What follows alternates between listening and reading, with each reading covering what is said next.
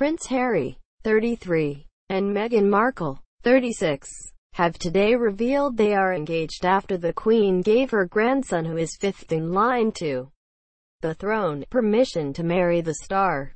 Meghan, 36, also showed the world her engagement ring designed by Harry himself, containing 2 diamonds from Princess Diana's own personal collection set in a gold band.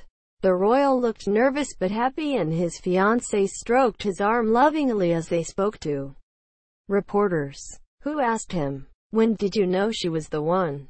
And he replied, "From the very first time we met." The prince said he was thrilled, over the moon, adding, "Very glad it's not raining as well." Meghan said she was so happy before they wandered back into Kensington Palace, beaming.